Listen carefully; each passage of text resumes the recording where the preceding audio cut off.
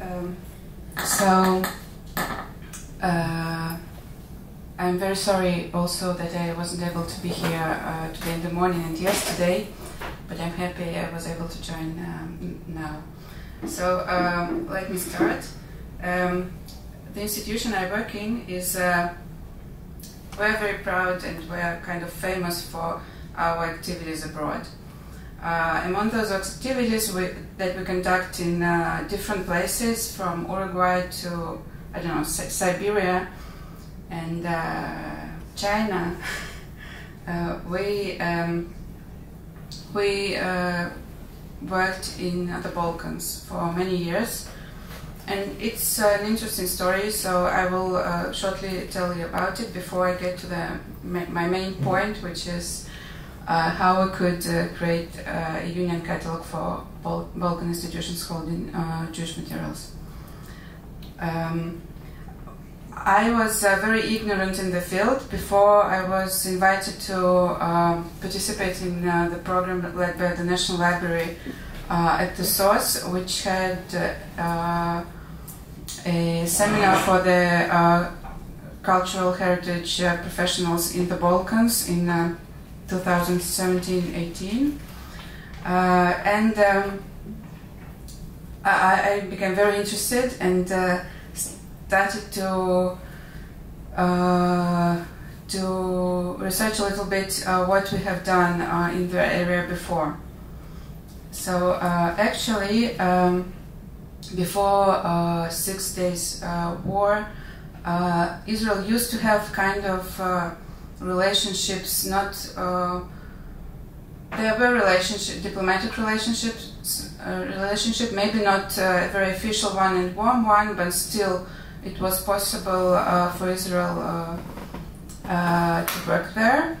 And in the late 50s and early 60s, Israel sent there several researchers to conduct surveys and to see the condition of the Jewish heritage that remained after the World War II. So first of all, they sent Yakir Eventov, about whom Chaim will tell you more, who did a great job for us there. And afterwards, also Professor Uriel Haid in early 60s.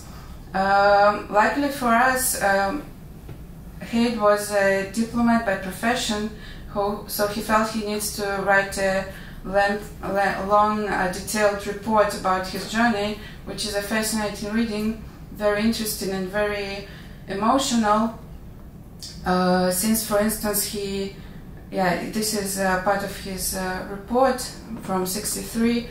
Among other places, he had visited Skopje right after the earthquake. So this is indeed very important and very sad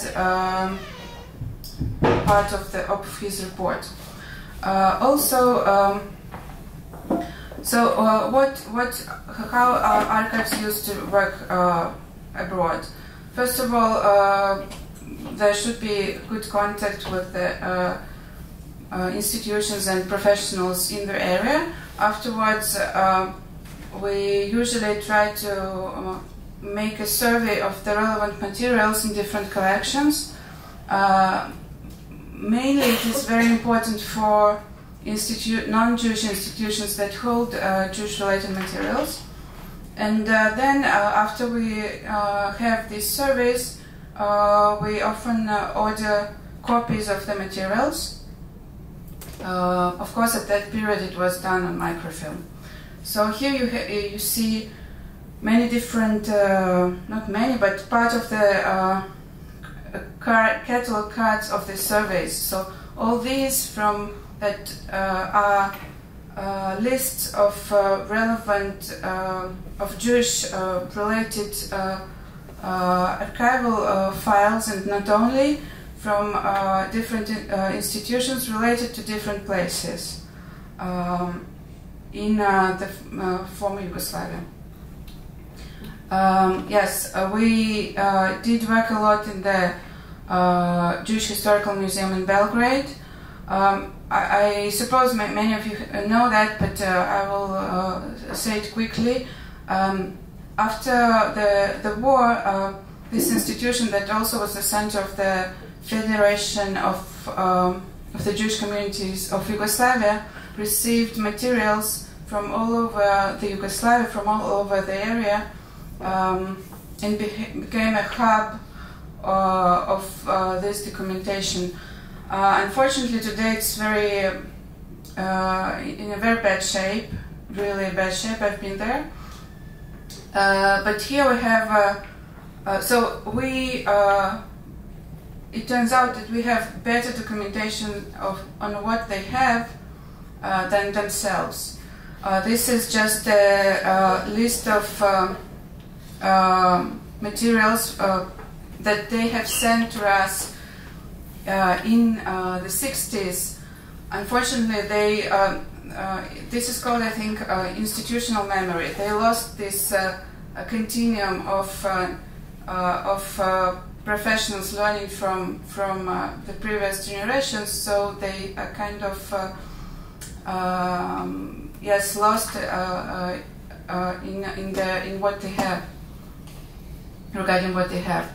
Okay, so this is another survey of the materials from that museum, and here you see our HM2, which means Hebrew microfilm 2 and number, which many of you know is our microfilm. So we have a survey list of files, and we know we have microfilms where we have some of them copied. Yes, this is another case.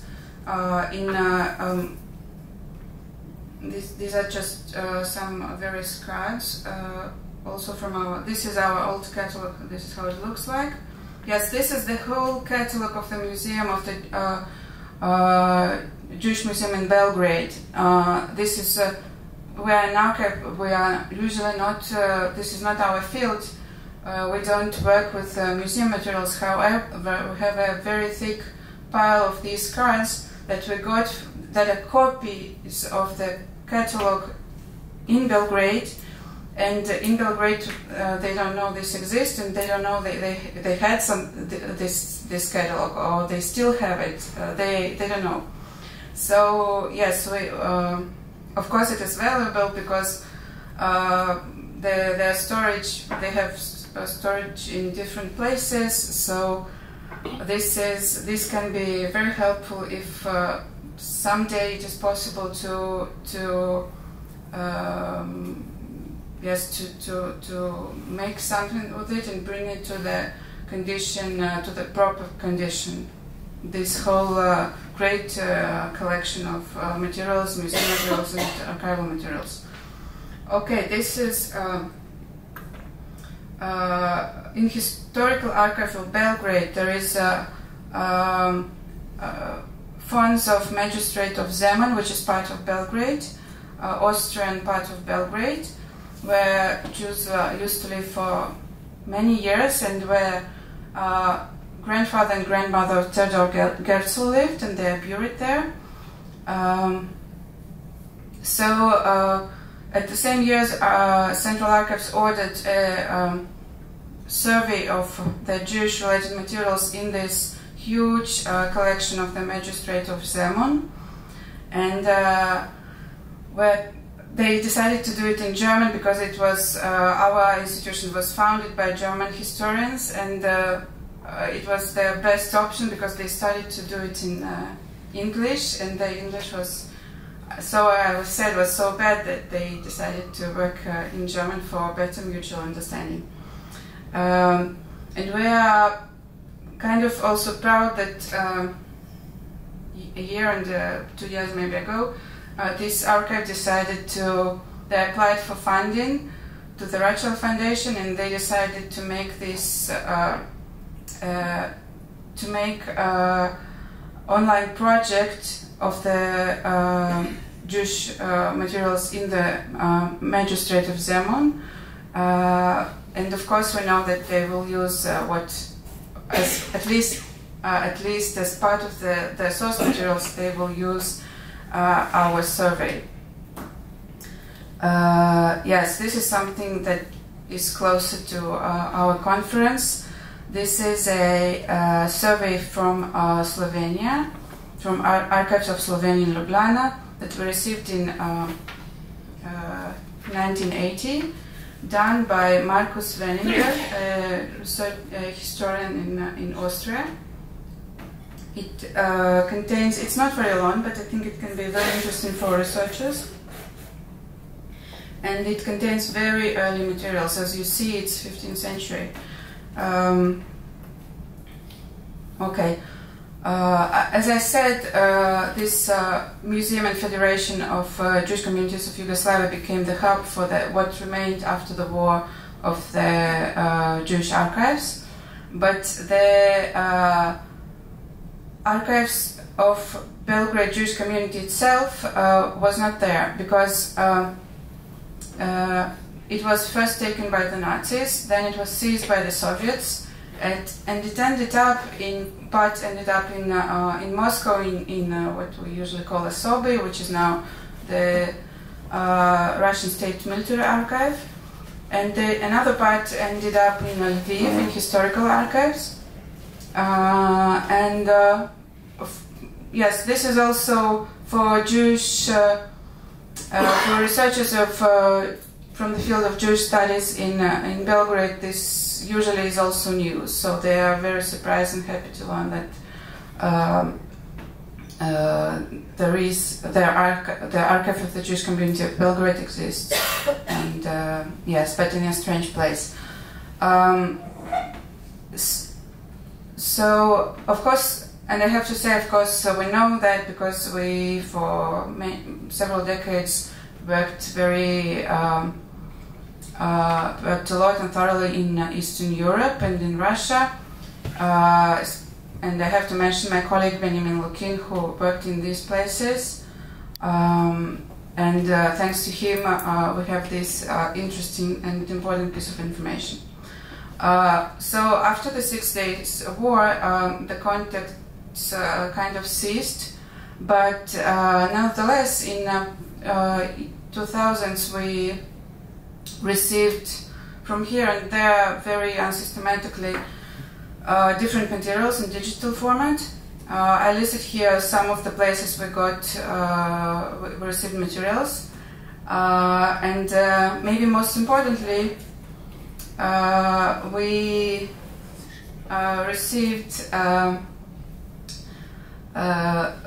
marriage, death and birth records from Sarajevo archives,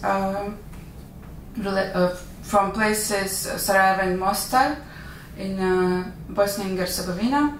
Why I'm mentioning that? Because in 2015 there happened a fire in the archives, and I'm sure that today these materials are not accessible, and maybe they even didn't survive the fire and then the water that they poured in the storage. Well, we're very thankful for this donation, and I won't point out, but the person who gave this to us is here, so thanks to him we have this.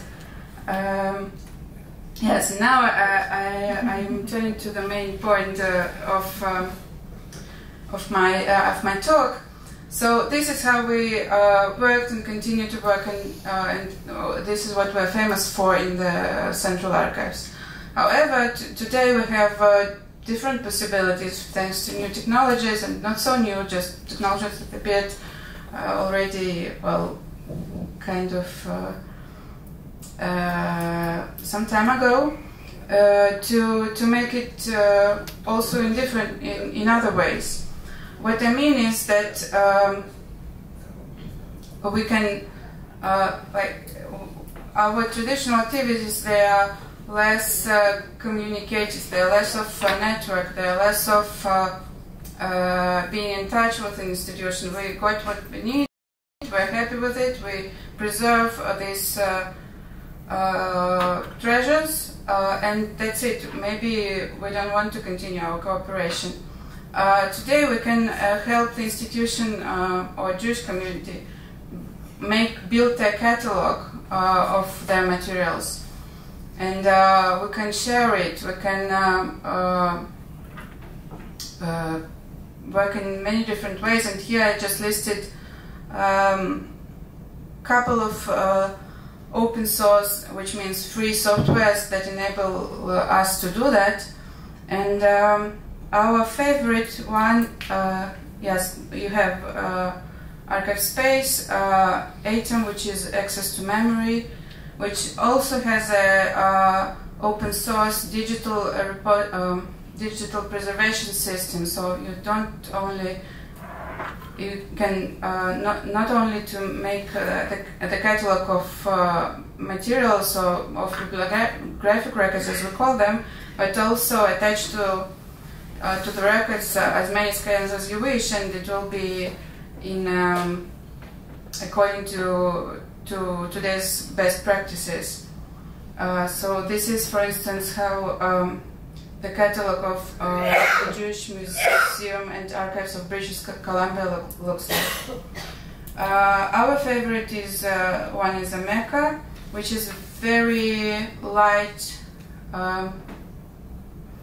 Light meaning like our computer person says that if many of the programs are like trains, this one is like a bicycle. It's very small, it's light, it's very easy to work with, and we really enjoy to use it. It has its disadvantages, however, I think that for us it was maybe the best one. When I was at that seminar in Belgrade, I was talking in the beginning. There was a nice lady from a Jewish community of Split, which is an amazing community, very warm and nice people. They have a very small archive and very small collection of objects that remained in the community after the war, since Nazis made a bonfire in the central square of Split and burned many things. However, they did have some archival material, old archival material, and also they have a community library. So we wanted to help them out, and we've made them. You can see here the address of the website, in which they already cataloged all the archival holdings. I have been in touch with them recently, and I was telling maybe we want to apply for some grant so that you could work more on this, because the community pays the lady who does this. And then they wrote me back that actually they cataloged everything, and Holocaust Museum in Washington wants to fund the digitization of the whole collection, so they don't see point of applying for more funding. I was amazed and astonished because I had no idea they already cataloged everything.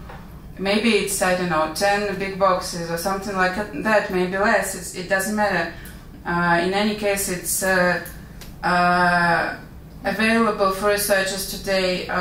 It's user-friendly. I'm very happy about this. And yeah, this is how it looks inside. Very, very simple and easy. So actually, almost everyone can use the like administration interface and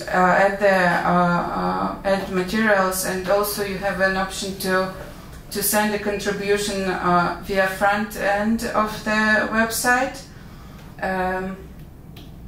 And also they had, since as I said, they have a library, so we've put online the library catalog, which is about 1,000 books, not a lot also, but that's really not my point. As small as I mean, as however small you are, we want your materials to be accessible, to be searchable, to be used. So they already had their library catalog. They just needed to put it online, which required the installation of the software, which is Cochin in this case, an open source software for libraries, and the server. So both sites sit in our server, because for them it was really not important where it is hosted. They just wanted it to have it online. That's it. So we've hosted it on our server. And yes, this is the last slide actually. So what we're trying to achieve is to get more institutions, communities, or organizations involved, so we could make something bigger of it, make a network, make a joint access point for researchers to search these materials, so that they won't need to go on many websites and check all of them, but have some kind of maybe small but still a hub where they can make their research. Yes, I think that's what in my view, it doesn't have to be only Jewish communities or only, I don't know, Jewish libraries or only Jewish educational institutions. It can be whatever. I don't see point in limiting this. If we can make a catalog for each of them and then make a joint catalog, like, you know, libraries usually have in Israel, have Israel Union catalog or something like that. Yes, I think that's it. How is my time? I am okay. Okay, that's it. Thank you. Thank you very much.